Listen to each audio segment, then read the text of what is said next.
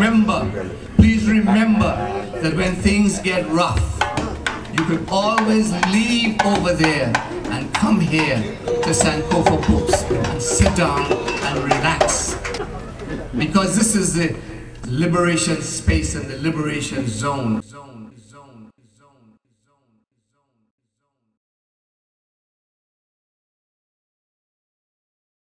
There are certain people in our community who are treasures, who are jewels, who are part of us by root, by branch, by fruit, that we would just not be the same without.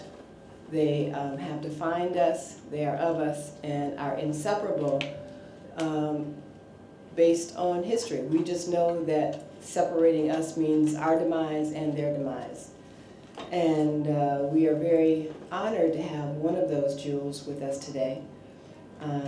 Our sister is someone who has been expressing our value, critiquing our weaknesses, seeing through our facades, capturing the best, and exposing the worst through her artistic eye and voice. So we, as always, are very honored to have Sister Laini Mataka with us today, particularly because she has felt so inspired to take a moment to pay tribute to our brothers. And we are very happy that this is the spot that she chose. And with no further ado, please help me welcome Queen Laini Mataka.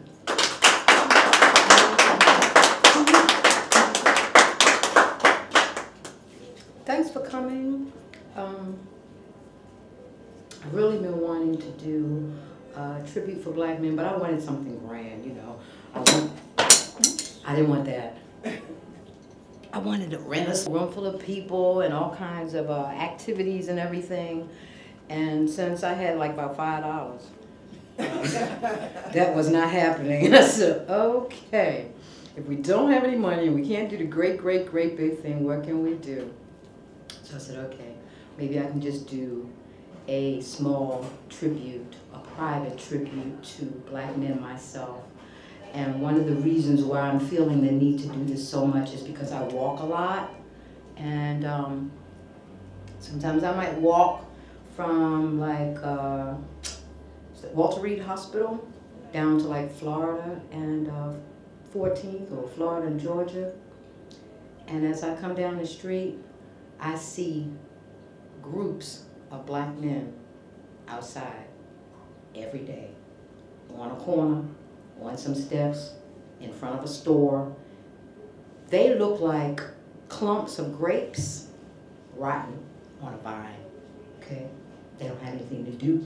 They don't have anywhere to go. And if I come back a couple hours later, they're going to be right where I left them, okay? It gets tiresome seeing that, right? And the other part is that so many people that we love have been dying, okay? And that last two, that Gil Scott and Geronimo Pratt, I mean, that knocked both legs from under me, both legs. So I was thinking, okay, what can I do? What can I do? What can I do? I have been wanting to write Gil a poem like forever, but it's not always easy to condense a person into a poem. Some people are so big, the things they've done are just so massive that you can't just do it like that. So what's going to happen is that I will probably write several poems about him, just as I've had to write several poems about Malcolm. So this tribute basically is for the brothers that collect the garbage, the brothers that pick dirt up and trash up off the street, the brothers that clean windows, you know, the brothers who are outside of the markets asking can they help somebody carry their groceries, all right? The brothers who are sleeping in bus stops and the little kiosks and stuff.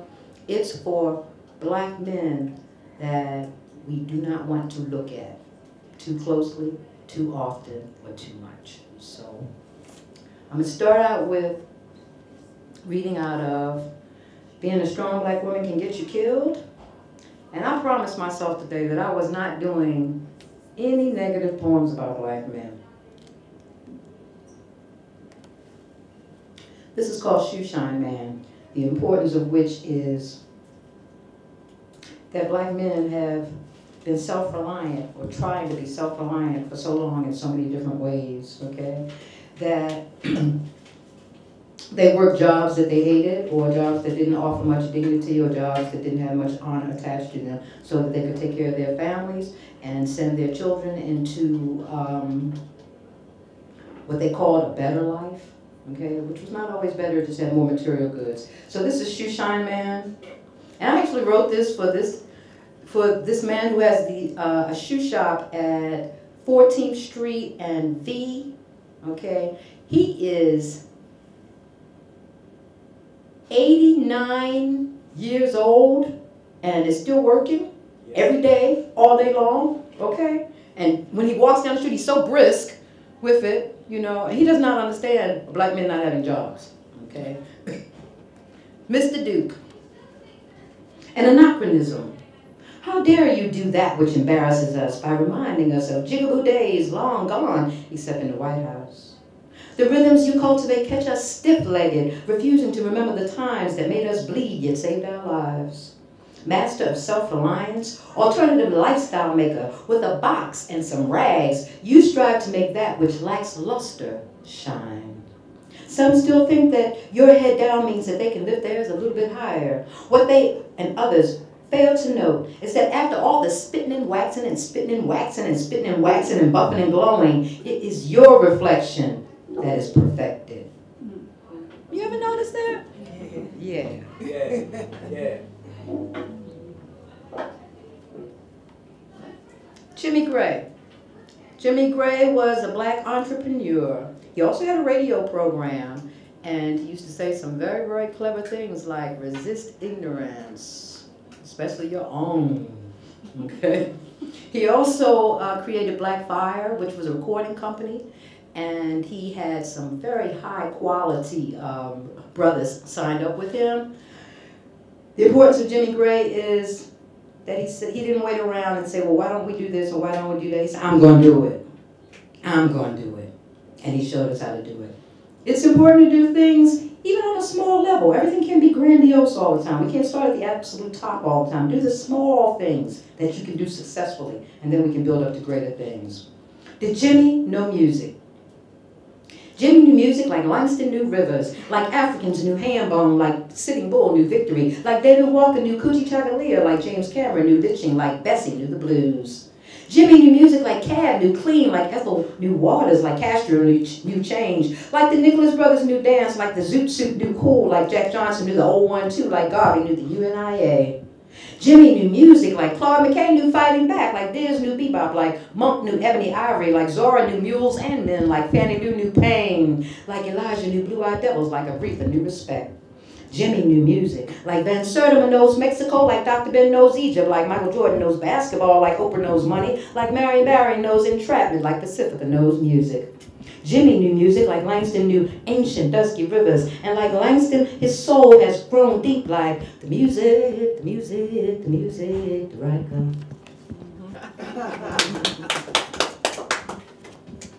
Switching into, I've been using the computer so much that I'm kind of embarrassed. I didn't realize that I wasn't reading my own handwriting anymore. Isn't it terrible? Because I'm so used to printing everything up now. So actually, since my printer was broke, so I had to write some things down. That was an experience. Okay. This poem is called Peekaboo. How do women play into allowing black men to be black men? This is called Peekaboo. What of the men who do walk straight? How many erections can respect subdue? When skirts fly by so short, you can almost see the honey dripping.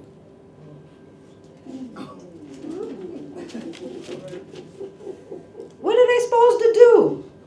You know what I mean? When women carry themselves like that, what are men supposed to do? Pluck their eyeballs out? Okay.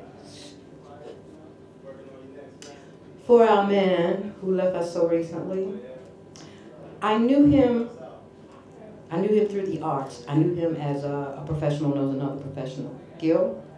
And I'm proud to say that one day he actually kissed me on my forehead. Gil was not one of the last poets, but he was one of the last poets to party with a conscience straight out of one century and right into another. When incidents of major significance occurred, we turned to him, fully expecting him to transcribe those events into something that we could dance to, hug up on, or just feel. He cried, "What's the word?" And we stormed the gates of resistance, smelling the nearness of freedom. We loved him up and begged for more, even when we saw his sun eclipse and light leaking from a hole in his soul. We remained focused on our tremendous need for him instead of his tremendous need for something greater than all of us. And now that he's got a gig in the upper rooms, what can we do but canonize him? After all, he certainly paid the price of sainthood.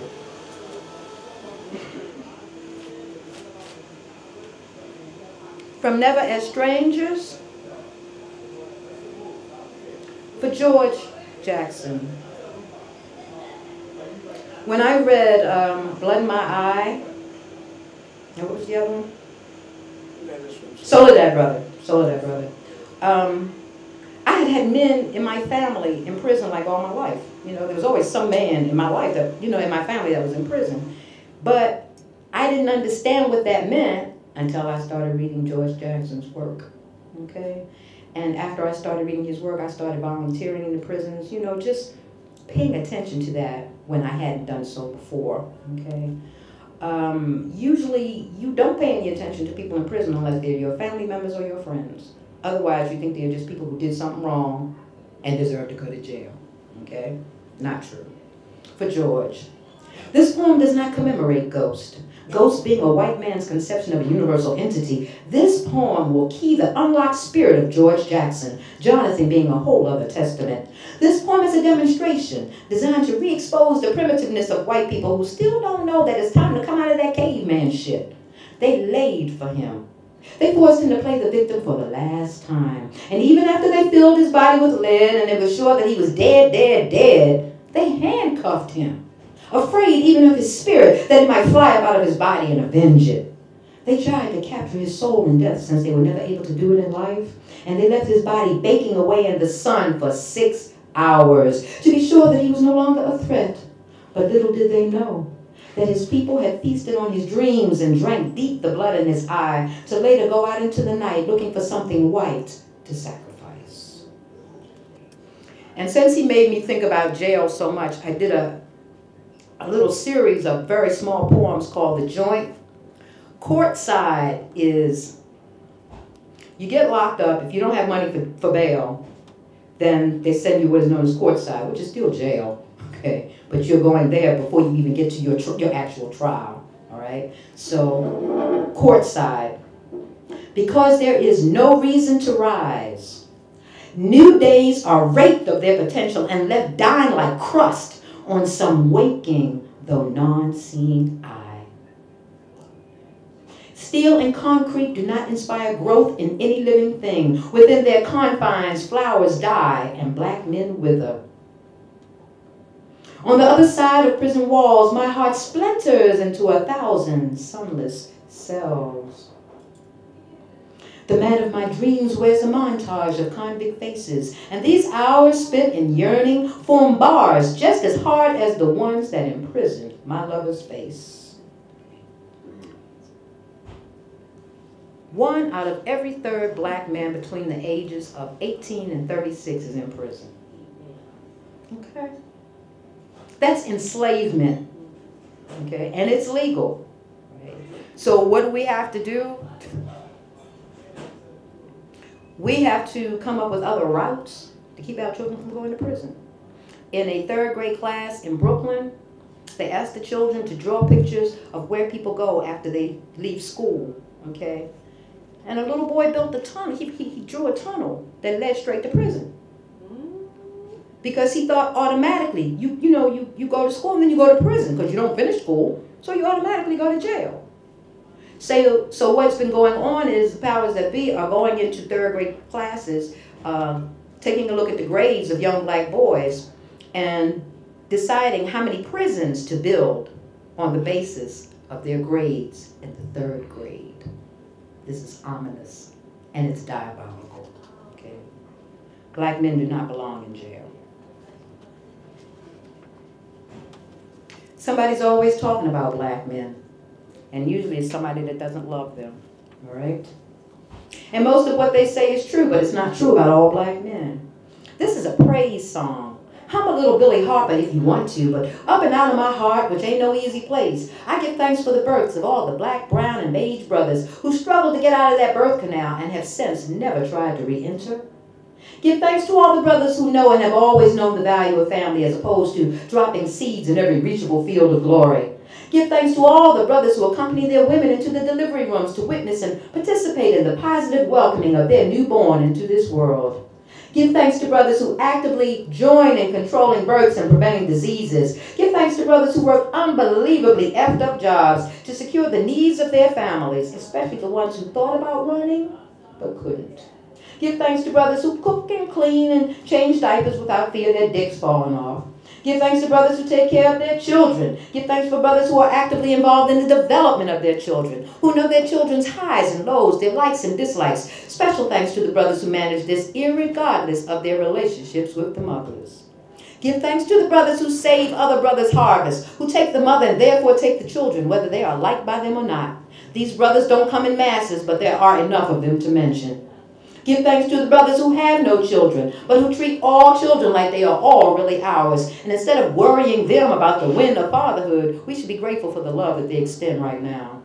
Give thanks for brothers who love and respect their mothers, and therefore love and respect black womanhood. Give thanks to brothers who let a woman be herself without trying to mold her or shape her into a piss-poor imitation of a white girl. Give thanks to brothers who like the women they sleep with and who don't sleep with women they don't like. Give thanks for the brothers who have taken the time and the care to patch up the injuries on the hearts of sisters who ran into the wrong man.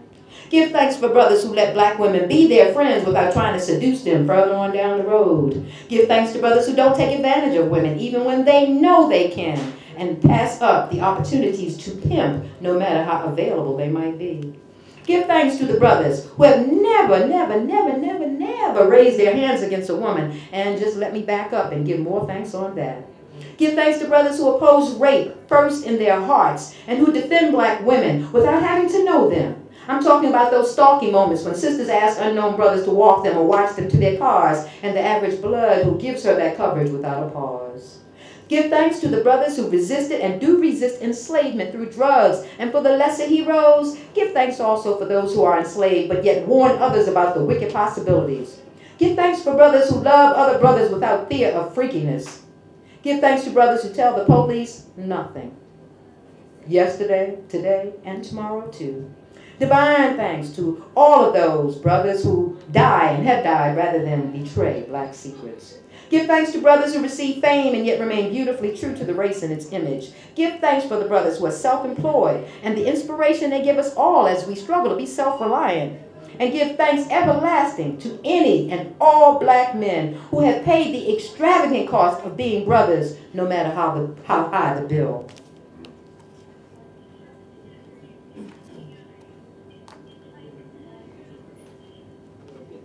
A thought, because I haven't finished this poem yet, and it's probably going to take a little while. But Geronimo Pratt, I just had two thoughts about him. Do black men endure because they are black, or are they black men because they endure? Do political prisoners, when they die, do they automatically go to heaven? Because, I mean, they already been in hell.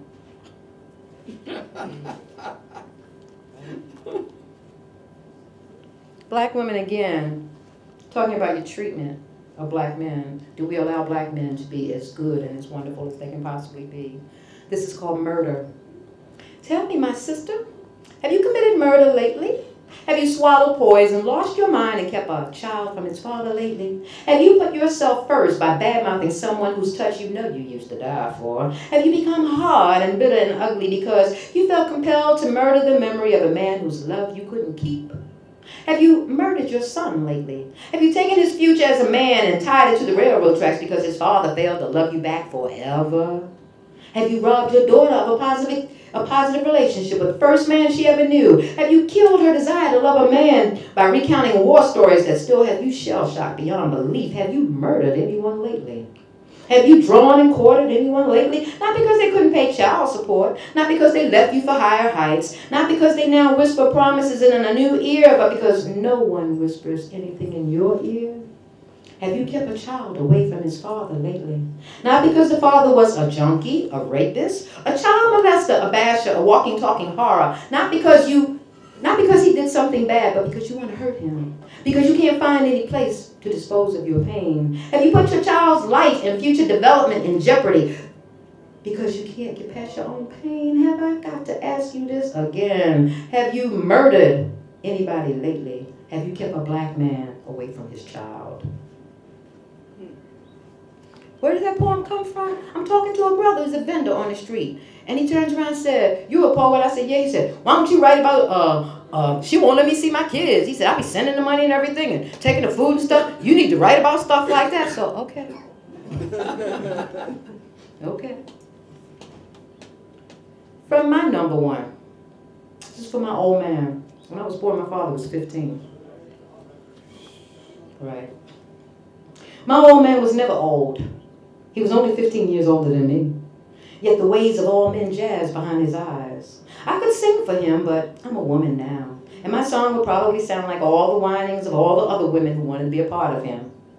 To his face, I used to question his wild ways, and he would question my questions, fearing and knowing that I was the embodiment of his spirit, looking him right dead in his eye. How difficult it must have been for him to see himself more in his daughter than in all of his sons.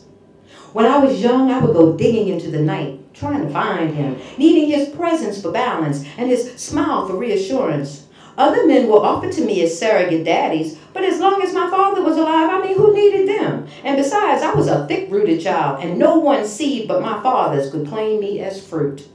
The man I knew, his father caused me to go out wandering into the shadows, looking for men like him to treat me just like he treated women. White men kidnapped and caged him so many times that his gaping absences left holes in my woman thing. Holes that I'm still trying to fill with poems and music and men who promise not to hurt me too much. As white people destroyed the means for black alternative livelihoods to survive, my father shrank into himself. All his hurts and all his ifs were violently jammed into his soul, where no one was allowed to go, not prying women looking for an edge or needy children looking for guidance.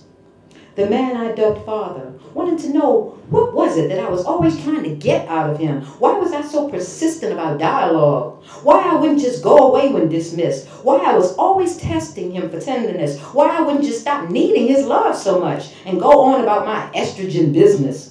But I just kept resurfacing saying, "I'm your daughter and you belong to me. I am your daughter and you do belong to me." He knew that, but I reminded him anyway. And when circumstances finally slowed his roll to an imperceptible crawl, and he was forced to live at his mother's house, I loved knowing that the days of going to bars and pool halls and sad, fast women to leave messages for him were finally gone. And now I could find him, even if I wanted nothing greater than a hug. Once I knew that he was centralized, I demanded that he extend himself to me because I had spent most of my life trying to protect and defend the precious reality of our being father and daughter, and I felt that we were finally in a position where I could get some of that energy back.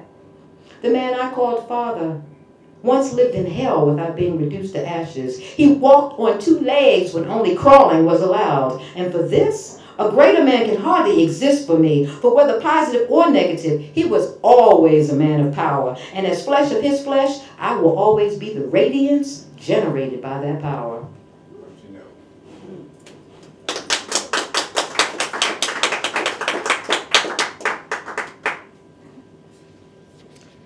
When almost every woman has an idea of what she wants in a man, right? And when I think about what I want a man like Malcolm. I want a man like Malcolm to love black people with me, to be able to discuss Carter Woodson under the covers with me. I want a man like Malcolm to argue with until I have to go back to the library to make sure I know what I'm talking about.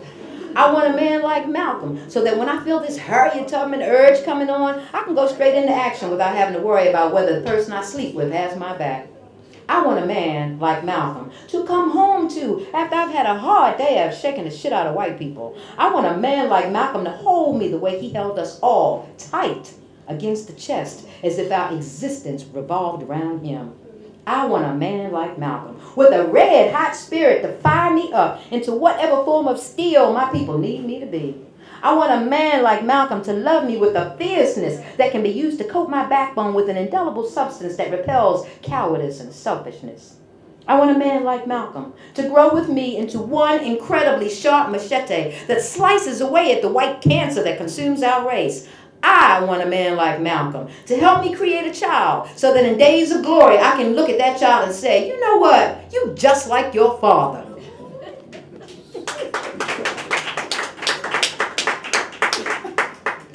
I may have wanted it, but I didn't get it. Reading out of The Prince of Kokomo. This is for Mamadi Nyasuma. Do you remember Mamadi? Oh, yeah. Okay. Yes. And this is Mr. 2000 Black finally gets his due. Every time I cry, my third eye fills with images of an immense hall shimmering in the purity of untainted sunlight. A space of reckoning for magnificent soldiers, ethereal in its beauty, mystifying in its serenity. The hall of justice reaches back into our deepest, darkest ancestry. With a hot pepper preciseness I've never known, I hear djembe screaming out the seriousness of your presence. I see you gliding down that hallway, clean to the bone, flanked by ancestors on both sides. Faces you've loved, studied, envied, praised, and never dreamt of seeing come rushing towards you, spilling over with unrestrained joy.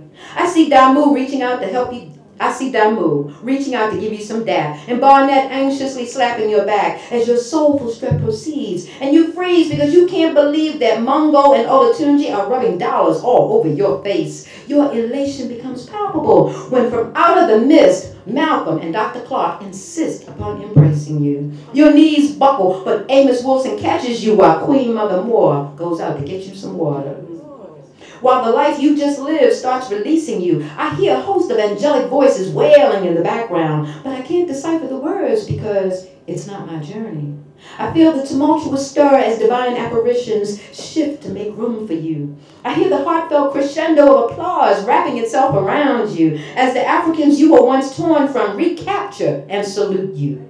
But most of all, I hear the bursting of my own heart as it momentarily stumbles around in the Grand Canyon that your homegoing has created. I'd like to scream and howl and roll around on the ground, but I can't. I'd like to blame somebody or hire a lawyer to take fate to court, but I can't.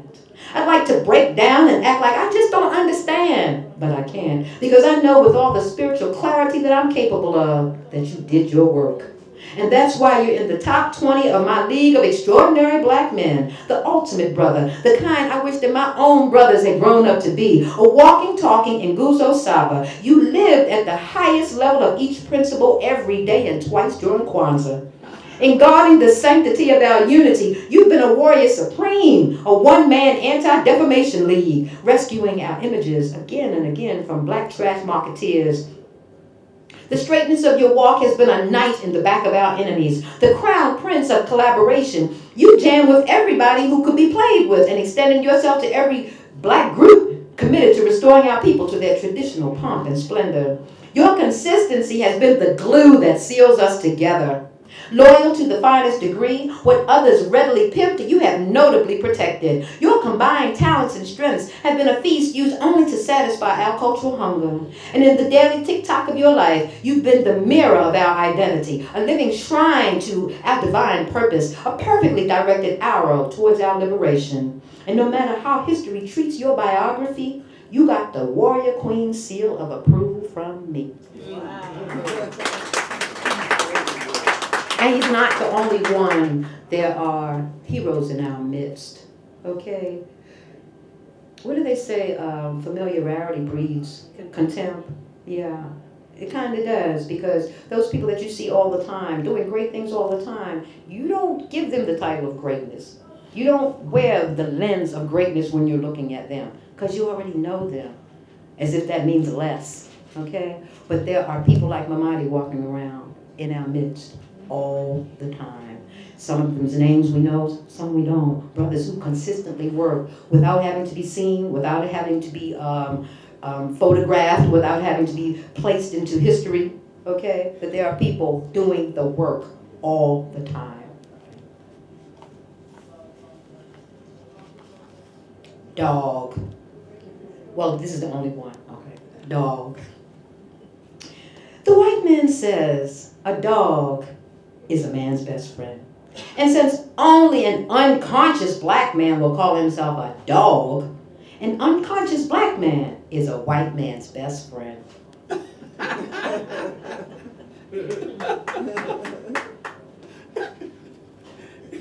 The black man is not a dog. How do we get to that? Okay? Because if you're calling yourself a dog, you're immediately calling your mother a bitch. There's no way that you can make a separation there. No way. Okay? A dog. You're calling people who built pyramids dogs. You're calling people who once changed the flow of the Nile River dogs. Okay? What does a dog do besides lick itself? And then go lick other dogs. All right? A dog, this is what you call yourself? I don't know how we got to that one. I really don't. Usually I can find some logical, some logical kind of trace. That one, I haven't got the slightest idea what to do with it. Okay? A dog. Okay. This poem is for Paul Coates. Sorry he's not here to hear himself. But Paul Coates is the director of Black Classic Press, and Black Classic Press has just been given access to Howard University Press's entire inventory, present and past. So I suspect that he will do some great things with that because he's a great person. This is a man for all reasons. This is Paul Coates. Born 300% black, 200% male, 100% Panther. He's always claiming he can't dance when battling for the minds of our people is the only dance a warrior needs to know how to do. Born in the city of brotherly love, he learned to engage words the way gangsters use guns and hustlers use flattery and politicians use diplomacy. Paul Coates can talk the deaf into swearing that they hear them. And if he'd been Jesus, he would have talked Pontius Pilate into helping him down off the cross so he could introduce him to Huey Newton. Born with a penchant for loyalty, he is the ultimate friend of scorned women, the politically raped, and the haven't got a chance. If you just got to walk down a blind alley, he's the man you want at your side. Like one of Dumas's characters brought back to life. Once he pledges himself to you, not even death can keep him from watching your back. Born a lover of African thought and a connoisseur of femininity, his legendary appreciation of the black and the fine has garnered him a place in the Guinness Book of Records for his heart's ability to occupy two spaces at the same time while generously loving both. Born the patron saint of African children and fatherhood, he spread his love-filled essence by recreating himself 7 times. And 7 times the best of what he was rose to the surface, and with serious weaving and molding, 7 children emerged with qualities that would dig up the chest of any parent of any color anywhere. Born in the clan of the scroll keepers, the blood of scribes past flows studiously through his veins. His relationship to the written word is almost amorous, and the dissemination of those words is to him what removing brain tumors is to a surgeon. Born to be a man beyond the shadow of a doubt, he is an international treasure, a place you send your son when manhood eludes him, a place you send your daughter for protection, a place that you send your soldiers for training, a place you go yourself for cultural and spiritual nourishment. Born to be a guardian of the perfect black. No matter where he goes, there are no whispers of betrayals behind his back. And since our liberation flag has been in his hands, it has never touched the ground. His presence in our lives is one of the reasons why white supremacy has had to back up so many times and go around and around and around.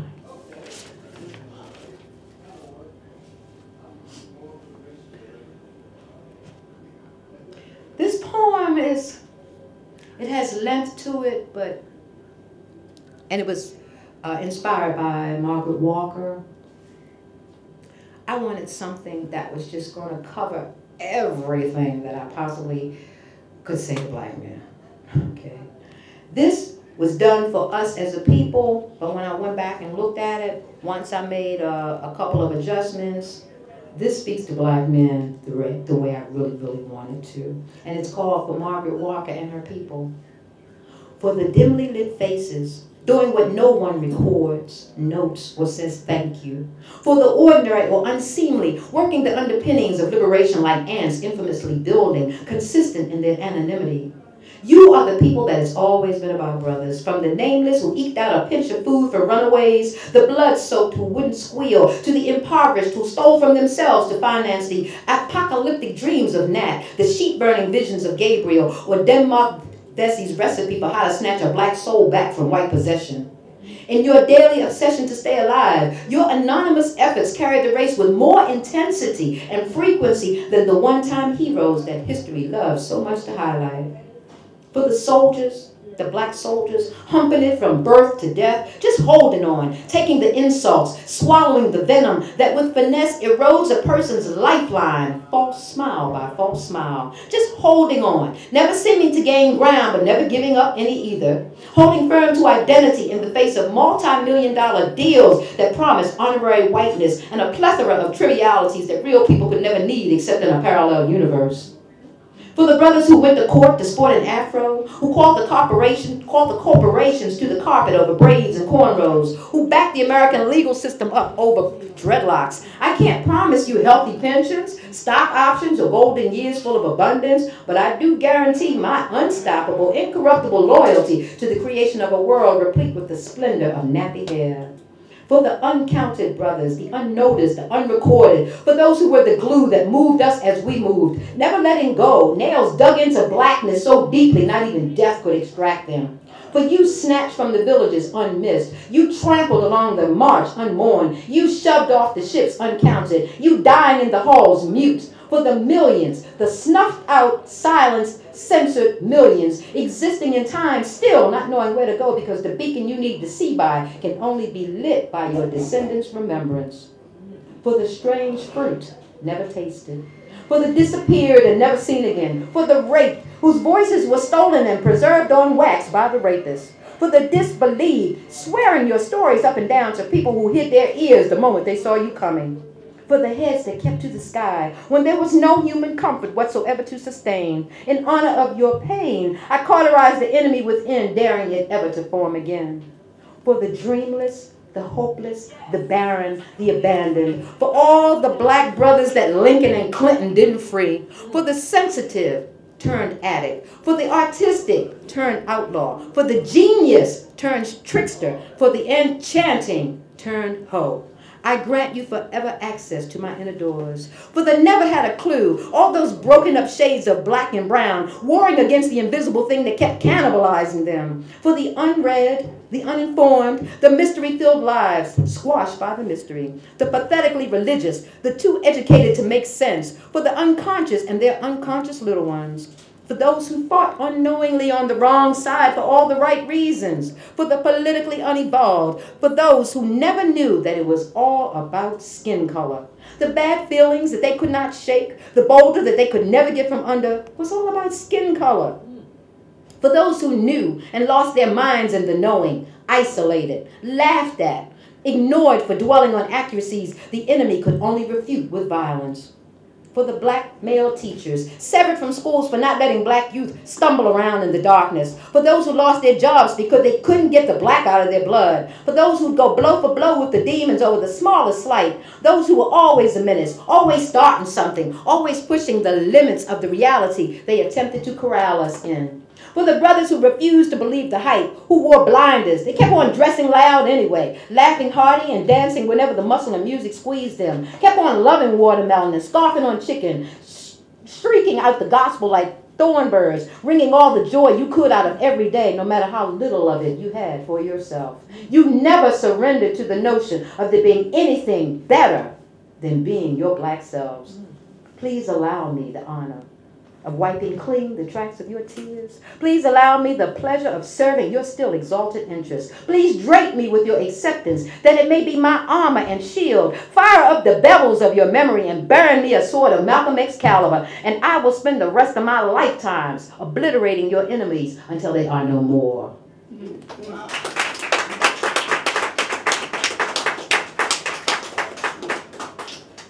When we see brothers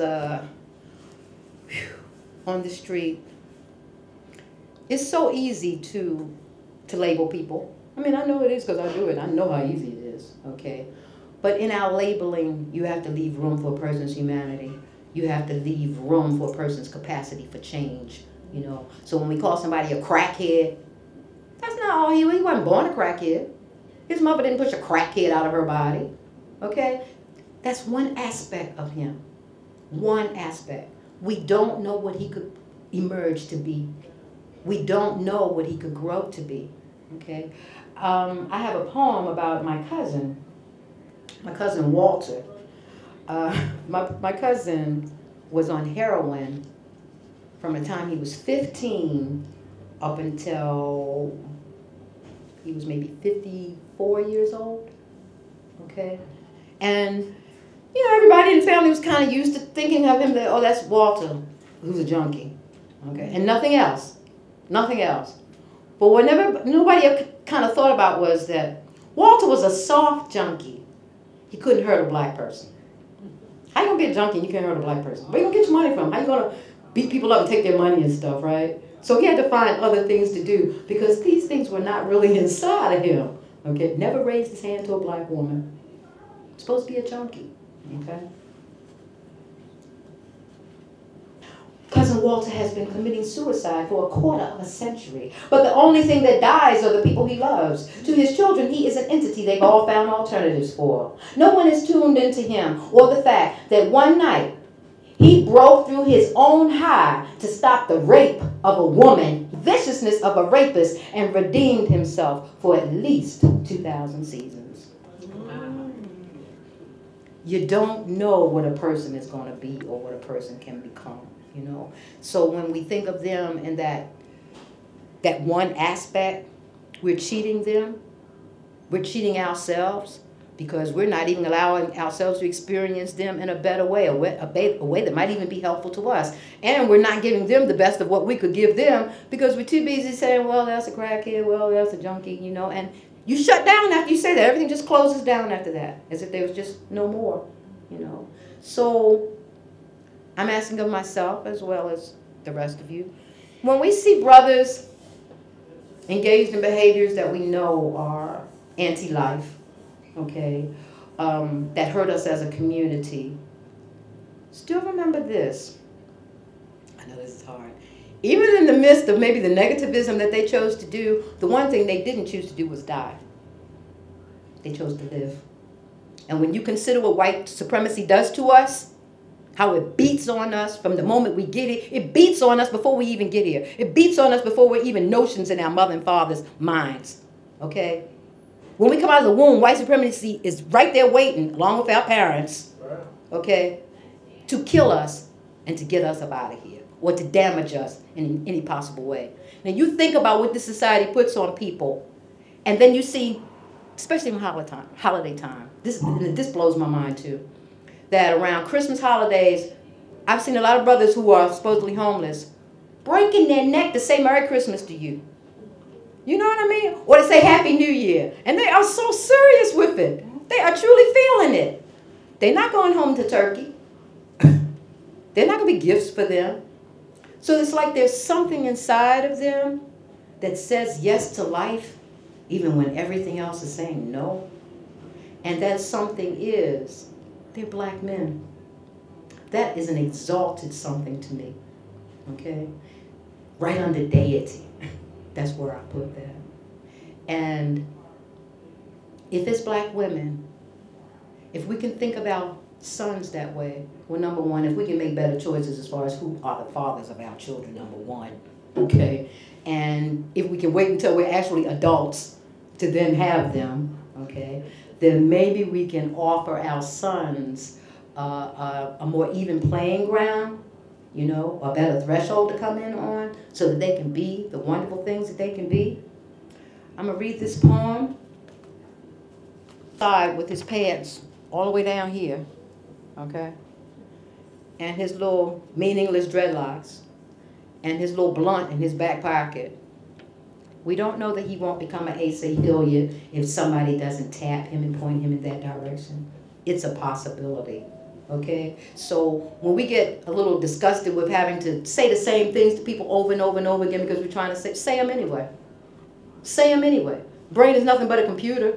It's going in there, all right? At some point in time, if he's fortunate, he can pull that information back up and save his own life with it. Say it to them anyway. And don't be afraid to say that to them because they're our children. Okay, and we really shouldn't be afraid of our children. You know? And we're not above slapping them upside the head either. Asa. More than being a mastermind, a husband, father, friend, more than being a teacher, historian, spiritual leader, and soldier, Asa was a black man who lived up to the height of that status. In the hallowed halls of Lily White Educational Site, he stomped around like the giant he was, leaving black footprints that pointed straight to Africa, the birthplace of all knowledge. They called him Asa, the destroyer of multicultural mythology. Asa, the terminator of ignorance personified. From his first breath to his last, he was Al Mansa Musa, thrusting gold at impoverished minds, starving for a glimpse of their own immeasurable worth. In the motherland he was separated from before birth, he proved the melanin in the soul outweighs the melanin in the skin. People who never knew him consider him kin because the African in him vibrated on such an elevated frequency, they were compelled by a whole host of deities to welcome him back home. He was so black. They had to step back and wonder, how many more like him was America holding hostage? In the timeless realm of African-centered wisdom, Asa was the decoder of mysteries, the imploder of falsified facts, an impeccable warrior, following a code of honor that few have heard about and even fewer strive to emulate. Because freeing minds is not a recipe for tenure, and straining to take chains off brains will not put the P in your portfolio. In the eternal battle of good versus evil, them versus us, he peeled our eyes away from the television screens and focused them on the elusive nature of our incarceration. He made us see and feel the ever-changing bars pressing against our humanity, and slowly and gently he removed our shackles, carefully mapped out an escape route, and using all his nomo, called upon the maroon in all of us to arm ourselves with consciousness, independence, and a sense of unity like nothing this planet has ever seen. In the spiritual facade of coming and going, he will never leave us, and we will never let him go. For all the lives he saved, let the libations pour like rivers. For the hours he gave, let him shape eternity into his own fashion. For the self-determination he inspired, let us all be the flames on the candles that he lit, selflessly and ceaselessly, with all the love he could muster every black day of his black life. Asa was bad. We have black artists in our midst. Black artists can help us to beautify some of the most ugly things that we have to witness and some of the most ugly circumstances that we have to come through. Black art can transform anything we need it to transform to make it usable, functional, and wonderful. We have these people in our midst. We got some Michael Browns, Uziki Nelson. We have Laini Gerima. We have Kwabena Pofa Auntie. We have Akili Ron Anderson. We have people who do incredible work, and they live right in our community. You can go over their houses, you know, and see their artwork, and maybe you should, okay? This is called the Ode to Art. Wouldn't it be an astounding use of African ingenuity if we could pick up a mask or a statue, stare at it, meditate on it, and experience the exact same emotions that urged the artist to create it in the first place? And then we could exchange the art for a mirror, stare at it, meditate on it, and experience the exact same emotions that made God delight in our conception. How impossible it would be then for us not to adore ourselves. In the beginning there was art, and the world was art. And art said, let there be hands that live to obey us as we chant rhythms to pound gold into a dinkra, fingers that listen as we sing the blueprints of things to be. Let there be hearts that genuflect in colors, our magnificent mandates on sacred walls. Let there be voices that make butts shake in earthquake, mouths devoted to blowing our healing tones into the spirits of broken life forms. Let there be legs to fly where only the wings of ancestors can take them, limbs that suspend physics with their speed and grace till our messages are divined and codified. Let there be spirits that dervishly twirled and ascend at our request, souls that exist to serve our perpetual need for recreation. When Africa retrieves her legacy of self-determination, when she is truly and not neo-colonially free, so our art will be, no longer caged in the cold sterility of European museums that boast of their theft and make us pay to reunite with the manifestation of our own souls.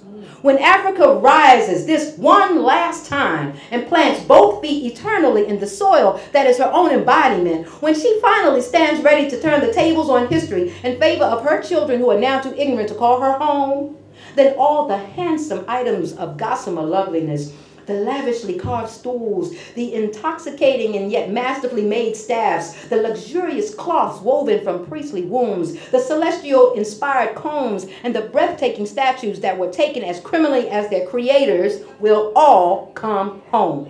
Jumping with wooden legs from the shelves of the so-and-so collection, exquisite statues will follow the drums home. Leaping from walls that deny function, juju masks will hurl themselves towards the continent of their birth.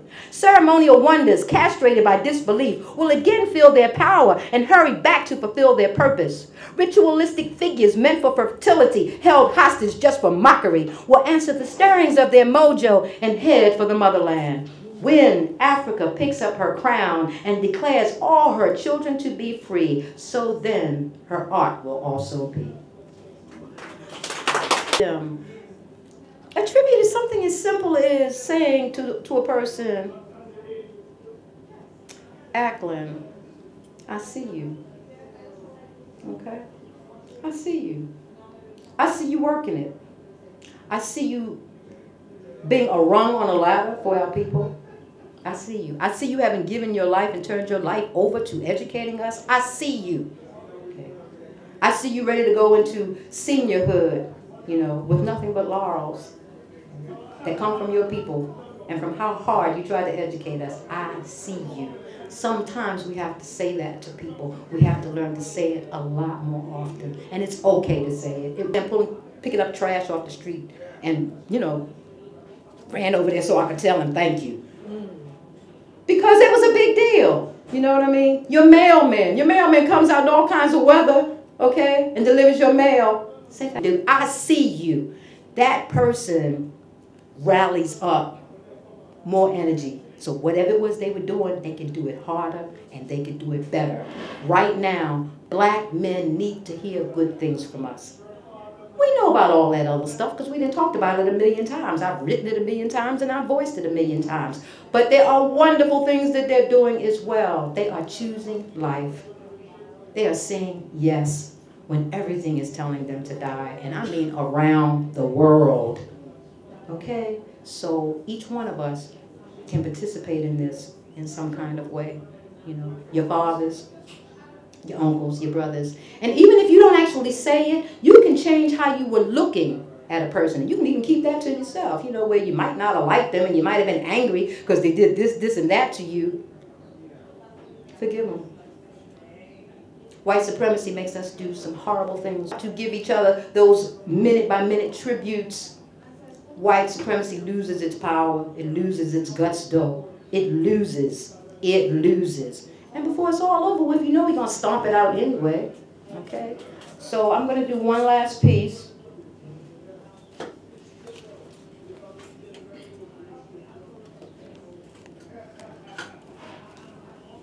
I think this is out of Never as Strangers.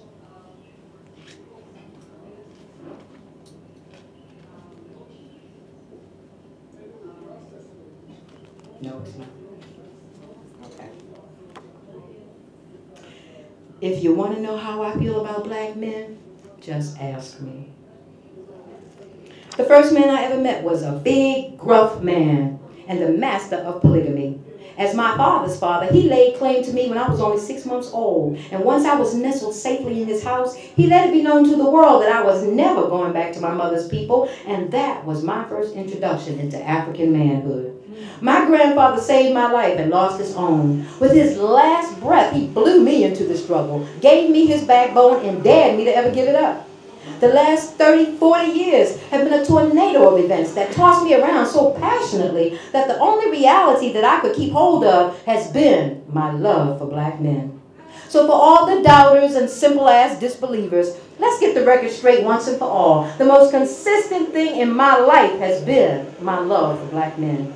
And if I had $1 for every heartache I've suffered from a brother, I could buy America and give it back to the Indians. And tomorrow, if my new love throws me away, I'll come back into myself, take a break, clean off, pray that I can understand and forgive, and then move on to my new man. And if that doesn't work, then I'll move on to the next man, because I've got more than enough love to share. And even though in your anguish, black man, you wound me, mistreat me, or abuse me, I will never let the behavior of some of you destroy my reverence for all of you.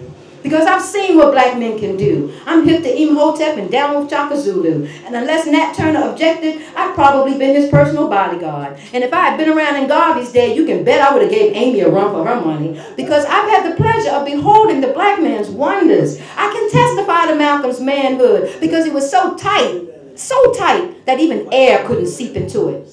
George Jackson was invincible, that the steel in his nerves was stronger than the steel bars of his cell. And Mark Essex showed us that we needn't be terrified of white people because they too can be killed. And then Giap came along with his multi-incredible self to show us that discipline must be the key to any lock we want to open. And today we have Dr. Ben and Dr. Clark. We've got Haki, Richard King, Obenga, Mandela. With men like these, how can we talk about losing? And on a personal note, I've got a publisher named Paul who worries more about my soul than about my poems. I've got Imani who worries about whether I have food in the house. I've got Doc who worries about whether or not my new love is treating me all right. And all of these men belong to me. They are my fathers and brothers and lovers, and nothing anyone could ever do could make me stop loving black men, because the black men I've known are the ones who built the pyramids, and they are actively changing and correcting history with every thought and deed. And I feel sorry for any sister who doesn't have men like these in her life, because it's the few good ones that enable us to survive the negative ones.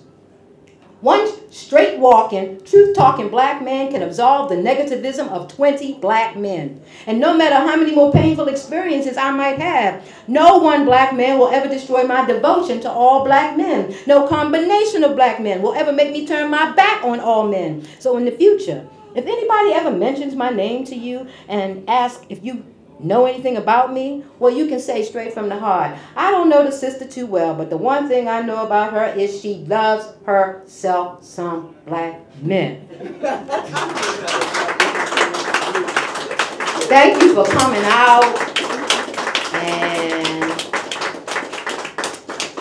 for about 2 seconds, if you have any questions, I will dare to be honest. Okay? Oh. This new book, I can even tell you this. This new book is called The Prince of Kokomo. I don't know whether you remember. I'm thinking that when we were younger, there was a song called Old Black Joe from Kokomo. All right. And so Kokomo became the derogative term that we could use to call dark-skinned boys. Okay. My brother looked like Wesley Snipes, and they called him Kokomo. All through his childhood, all through his teens, all through adulthood. Now, I never called him that, okay? But he internalized that and never said anything about it.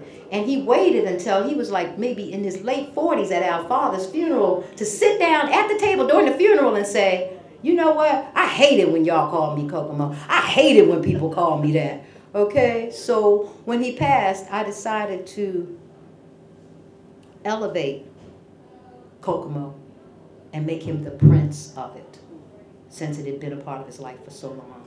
Actually, Kokomo is a privately owned island in Jamaica, okay? And it's also a city in Indianapolis, okay?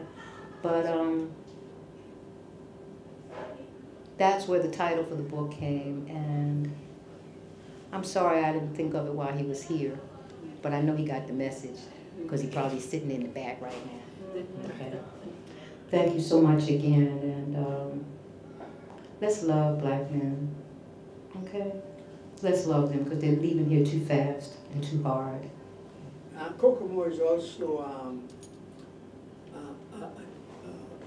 a song, a term, part of the culture in New Orleans of the black Indians. Yes, it's a name, it's a song, and there's a Prince of Kokomo. Wow. Black Indians in New Orleans. part of the I bet if he had known that, he'd have felt better. It comes out of Jamaica, Haiti, and Cuba into New Orleans. It's very old. Okay. The culture, yeah. Okay. The concept and the term and the name. So that's where it is. Do we need a passport to go there? No, you don't. Okay. Yeah. Yeah, thank you very much for the inspirational reading. Very inspirational. I just wanted to know a little bit more about your life. So I just took the white faces out and put black faces in and wrote some little short stories about college. And then by the time I was 15, I think I got kind of lazy and decided a poem is shorter. So it would be easier if I did that, and then I wouldn't have to write continuously for short stories. And by the time I was 16, Vietnam was going on, and they were sending black men to Vietnam, and I was actually meeting girls in school who had little boyfriends who had been sent to Vietnam. So I was writing letters to their soldier boyfriends for a quarter. Okay. And then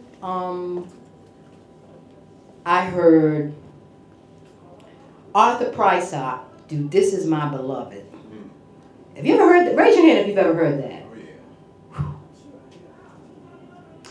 White boy named Walter Bentley wrote the poetry. But when Arthur Prysock put his finger on it, he turned that thing inside out. And all I could think of was, wow, I could do a poem and then I could put music to it. I ran and got myself a little tape recorder. I put my music on the stereo, pulled a tape recorder up by it, got my little microphone, and started taping myself, right? So I sent it to a friend of mine that was on the radio. I didn't ask him to. He played it on the radio. He started playing it on the radio so much that somebody got in contact with him from New York, asked us to come to New York, and I'm what, 19? So we go up to New York to a record company and do a record, not having the slightest idea what we were doing. Okay, I didn't have the slightest idea what I was doing. I did take it to a person I knew who was like a law student, right? Who said, "Go ahead and sign it, it's okay," right? And I believed him, right? So I signed it, and then I also told myself, well, I'm going to learn this world because I'm going to jump in it. Okay, I'm going to jump in it, and that's how I'm going to learn it. I had paid for that for a very, very long time. I did that when I was 20. I'm currently being bootlegged in Italy, England, and Australia. A friend that I know is Ethiopian told me he has a CD of me all in Italian. I can't even, I can't even say hello in Italian. Okay, so it's not like I did that. I actually did it. So somewhere somebody got a hold of albums, somebody else has made the the CDs, and somebody else is selling them. I met somebody selling my album for $45 a piece in a flea market. He didn't even know he was talking to me. So some justice. I need some justice there. Okay, but even with this poem, being a strong black woman can get you killed. I was doing a program with Sony. They were celebrating Black Music Month. Sony had Gil Scott. What's the brother? Sundiata? Sekou Sundiata. Yeah, Nikki Giovanni. We all did this one program. Somebody lifted my poem from the program, changed the last 2 lines. That thing was emailed around the world before the book even came out. A play has been done out of my poem. Okay. And people say, well, did you have the copyright? Like that means something to somebody. They bank on you never finding out, number one. And then if you find out, they bank on you not having the money to keep pushing to do something about it, to actually stay in the courts and deal with it. But at some point, I pray to do just that, to deal with it, so. That's my background. Now there are 4 books, 2 albums, and they even put an album out of the stuff I threw away. See, this is how naive I was. I didn't know what I called the trash can was the trash can. What white people call the trash can was something they go back into when you turn your back and then, use it and make a whole new work. They did a whole album off of stuff I threw in the trash, and I didn't even know it was on the street, and it was in stores. And somebody called me up on the phone and told me about it, you know. So I work for us. Okay? I work for us. I found your very, very first book of poetry when I went into a used bookstore, as I used to do, to find books about our people and give them away to students. And it knocked me to my knees. Is that book still available? Is that book of poetry? Is it the little white one? Yes, ma'am. Absolutely. Please say it is, please. I didn't want to redo that. Only because we're not always working with so much money, so it was like I didn't want to take money and spend it on that when I know I have at least 2 books worth of poetry at home that no one has ever seen, you know, and that I've never read, you know. Paul might have one copy. I'll ask him. He might have one. I have one too, if I can find it in my Music Africa library room. Okay. I have to go in there. But I'll pay a premium price for it. I will sell many soda bottles to get that again. Oh, well, don't say that to me, brother, because I'll run in the bathroom and whip the book up real quick and come right back out here. We can talk. We can talk. We can talk. Okay. I'll leave you contact. Okay. Anything else? I have a problem that's bothering me. We talk about black men. We talk with a certain kind of dualism. Sometimes we talk about black men as African American men. And then sometimes we talk about black men in the African universe, in the Pan-African universe, without separating them or understanding who they are. We take them for granted as one person. Except that we don't include men from Papua New Guinea and Borneo and these places in the Pacific that are black men and their lives, because we know very little of them, about them. So we don't include those kinds of people. We don't include indigenous black men in the Amazon and in Peru and these places, because we don't know anything about them. So that therefore we focus essentially on talking about African American men, and Caribbean men, because those are the people that we interact with, all right? And particularly now, those who live in Paris and London and New York, these urban men that have certain attitudes that have nothing to do with our indigeneity, our sense of self. And we call on them as being black. You see what I'm saying? They have nothing to do with our indigeneity. They are men who live in urban societies with a lifestyle that they had nothing to do with being black. Just shades of blackness. Sure. All right? Okay, now, having had that problem and trying to work that out in my head, I then asked myself, can we, in the global matrix, with globalization, can we raise black men or even become black men within the framework of this, whether we're in Africa, the Caribbean, or the United States, within this framework of globalization, technology, success, and war? Because in this world, we are raised, whether it be me, whether it be Obama, whether it be Duke Ellington, I don't give a damn who it is. We are raised to engage through religion and philosophy, to be men of fair and men of violence. Nothing else. Nothing else. From the time we're small, we are raised. Her children, my sons, all of us sons are raised to be violent and to endure and enjoy looking at violence, whether it is movies, television, comic books, etc. And at the same time, to build a certain fear with the lack of confidence in oneself or one's people's self. So we are terrorized by that which has been passed on to us by white supremacy, in which we are permanently seeking to be white men rather than the black men that you are searching for to love on a permanent basis.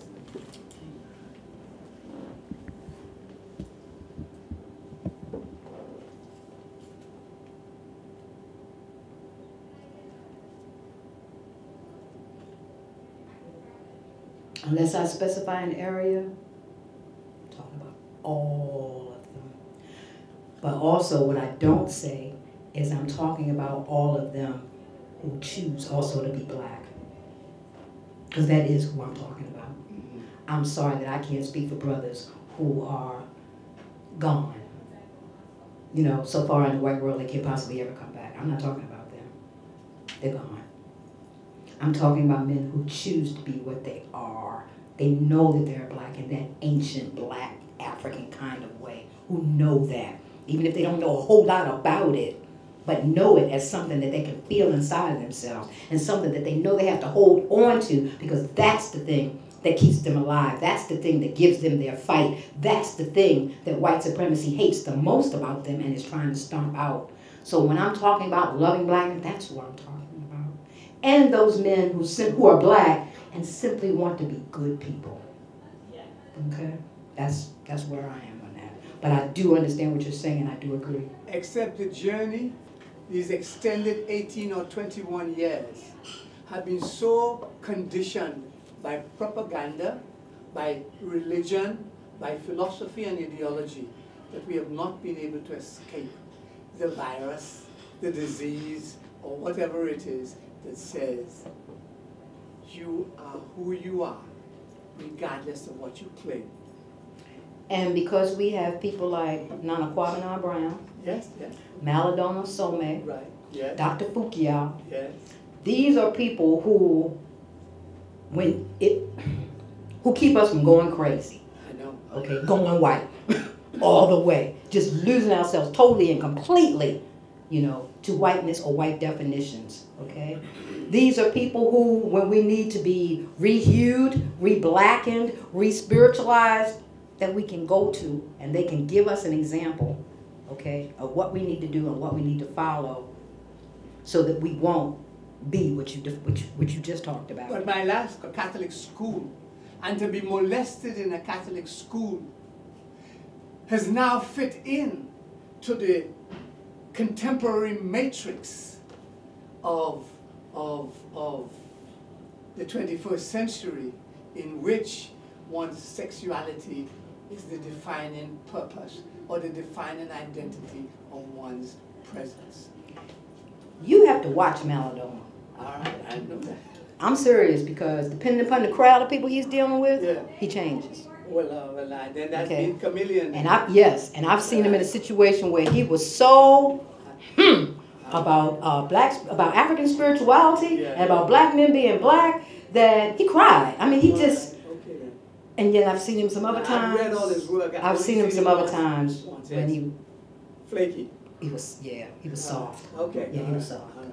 So, I'll end it. Greetings, Black Queen. I just want to congratulate you. You're speaking out to the spirit and the hurt of our black men, and thank God for you paying tribute to them. I so often think about Brother Hadari, who just passed and made his transition.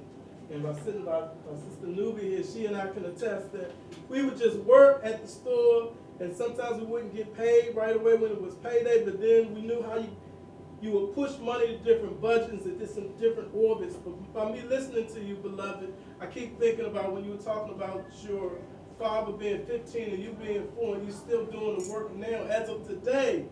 So how does it relish in terms of the economic spirit of 2011? And can we really get back with people such as Gil Scott Aaron and just stay on that straight path? Because a lot of times they are young men with their pants down, and you don't know which one is a good one and which one is a bad one.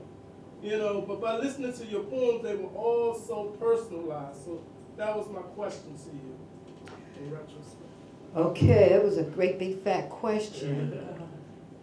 Economics. I